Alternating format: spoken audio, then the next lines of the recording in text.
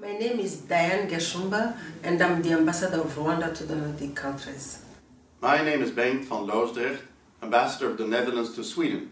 And we are here for this campaign, Orange the World. A campaign to fight gender-based violence. Diane, you have been Minister of Gender and Family Affairs in Rwanda. What can you tell us about this issue? In my country, Rwanda, the political will is there, family engagement, but most importantly, male engagement. President Kagame, the president of Rwanda, is a he-for-she champion, and he has translated his commitment into concrete actions. In the Netherlands, with the pandemic, violence against women has unfortunately increased, and that is why we take this campaign very seriously. There's many NGOs in the Netherlands that support women, and we in the Netherlands, we support the campaign. And I have learned one thing: never say ihangani. Never say ihangani. Break out the silence around GBV.